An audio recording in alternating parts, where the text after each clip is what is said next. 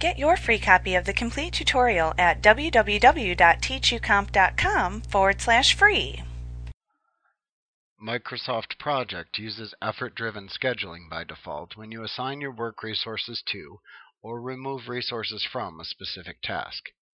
As an example, this means that if you assign one person to a task, Microsoft Project will calculate how long that person will take to complete the task based on the person's work availability. If you assign another person with the same work availability to the same task, Microsoft Project would then decrease the total duration of the task by half. When using effort-driven scheduling, assigning the total workload of the task equally to the two resources results in a reduction of the work time involved by half. Note that you are not required to assign resources to tasks. There are some tasks whose duration cannot be reduced by assigning additional resources. However, for most tasks, effort-driven scheduling allows you to know when a work resource is supposed to be working and on what tasks they should be working.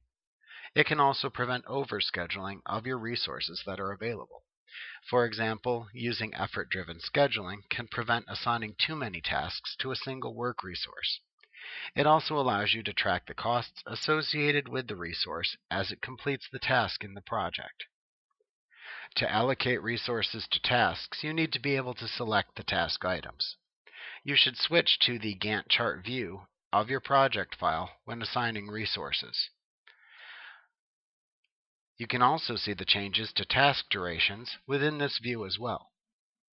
A helpful feature of the Gantt chart view is that you can view resource assignments for selected tasks in a separate task form within the Gantt chart view. To enable the display of the task form view within the Gantt chart view, click the View tab in the ribbon, and then check the Details checkbox in the Split View group when using the Gantt chart view. You will then see the Resource Form view appear in a separate pane at the bottom of the window. Next, use the drop-down to the right of the Details checkbox in the Split Form group to select Task Form from the drop-down. This will then change the resource form to display the task form instead within the split at the bottom of the window. When you click on a task in the Gantt chart view, you will be able to see assigned resources in this area. You can create resource assignments within the Assign Resources dialog box in Microsoft Project.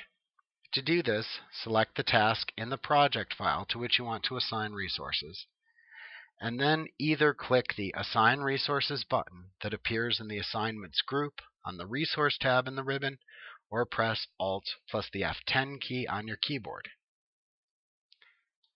Next, select the name of the work resource that you wish to assign to the selected task from the list shown in the Assign Resources dialog box. Note that if you wish to select more than one work resource, you should click on the first resource to select it, hold down the Control key on your keyboard, and then click on any other resources to select them as well. You can then release the Control key. Once you have selected the correct work resource or work resources, you can then click the Assign button to assign those selected resources to the selected task. Once you click the Assign button, you will see the units and cost for the task assignment shown for the selected resources in the Assign Resources dialog box. You may also see an R&D column if using Microsoft Project Professional. This column is related to setting a priority for resource assignments if using Microsoft Project Server with the Resource Substitution column. Note that you can also remove work resources in this dialog box by selecting the resource to remove and then simply clicking the Remove button to remove the selected resource assignment. This will also impact the units and cost shown. If desired, you can also substitute one work resource for another by selecting the assigned work resource to replace within the list, and then clicking the Replace button to open the Replace resource list. Select the name of the substitution work resource from this list, and then click the OK button to substitute the resources. Note that substitution may change the units and cost shown, but not necessarily. When you have finished making your work assignments, click the Close button. Note that you should be able to see the resource assignment information for the selected task in the task form at the bottom of the window now that you have the work assigned.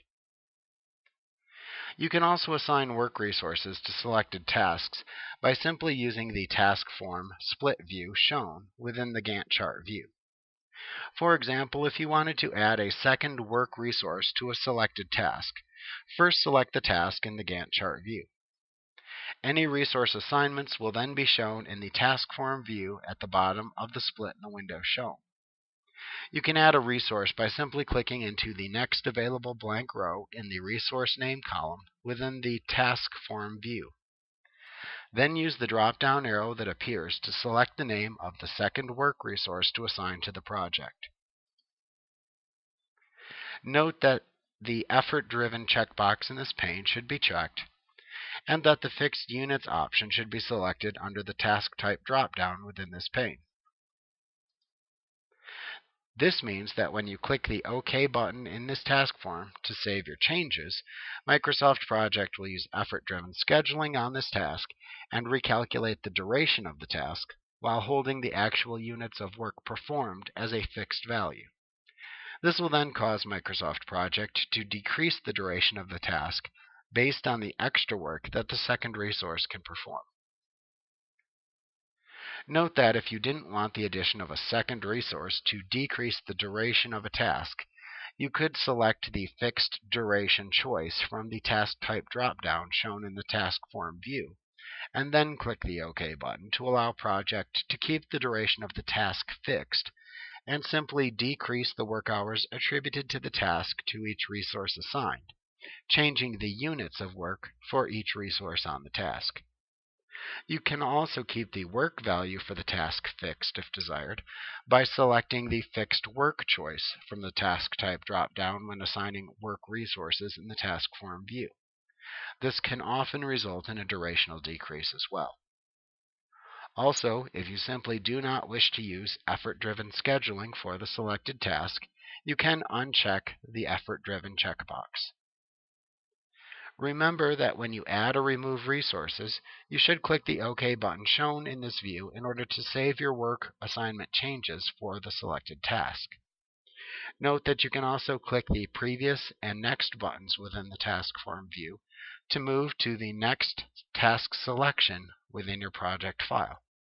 This is simply another way to move through the tasks shown in the Gantt chart view.